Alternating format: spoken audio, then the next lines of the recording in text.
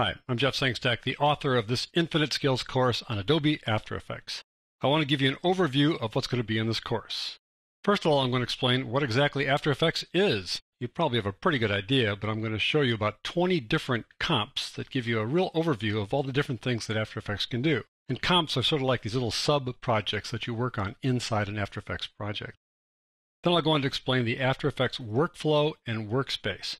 The workflow is not linear. After Effects is a collection of modules, and you just basically cherry pick the modules that you want to work with when you create a project. I'll go on to explain how you create a project and import assets, and assets include video files, audio clips, still images, and graphics. Then I'll show you the fundamental way that you work inside After Effects, and that is to work with layers inside a composition. If you've worked with Photoshop, then you understand the concept of layers. If you haven't, I'll go over it very carefully. But basically, the difference between Photoshop and After Effects is that in After Effects, you can make things move, and you can make effects change over time. You can animate effects. I'll go on to explain how you can modify and animate properties, and properties can include things like scale, rotation, or effect properties, and you can animate them over time. You can make them change with keyframes. One of the most powerful features of After Effects is that you can animate text on a per character, per word, or per line basis. Entire production studios focus on only this aspect of After Effects. I'll explain how you can draw and animate shapes, how you can use paint and other brush tools, and how you can select objects in motion using the Roto Brush tool. And this is really pretty amazing when you think about it. In Photoshop, you can select an object using various selection tools, but it's just a static object. In After Effects, you can select something that's moving and then lift it off of the background. That's pretty remarkable.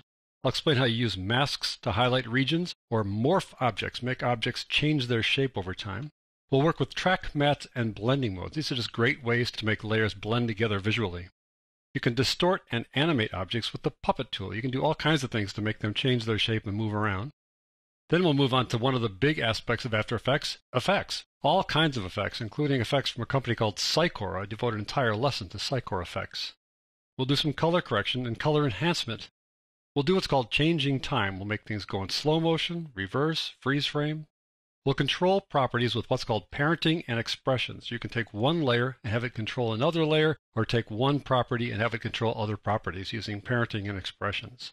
We'll use composition techniques called nesting and pre-composing. These are great ways to organize your project.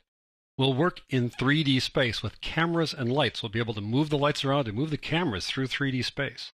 We'll create 3D shapes and text using an extrusion method and using Cinema 4D, a separate application that ships with After Effects.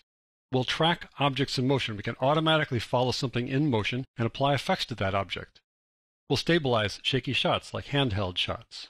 We'll track camera moves in simulated 3D space, meaning we'll take a video clip that was shot with a camera that was panning or zooming or trucking or point of view, something like that, with some motion to the camera. Then we have After Effects analyze that camera move so we can put objects into the scene to make it look like they're actually originally part of the original video.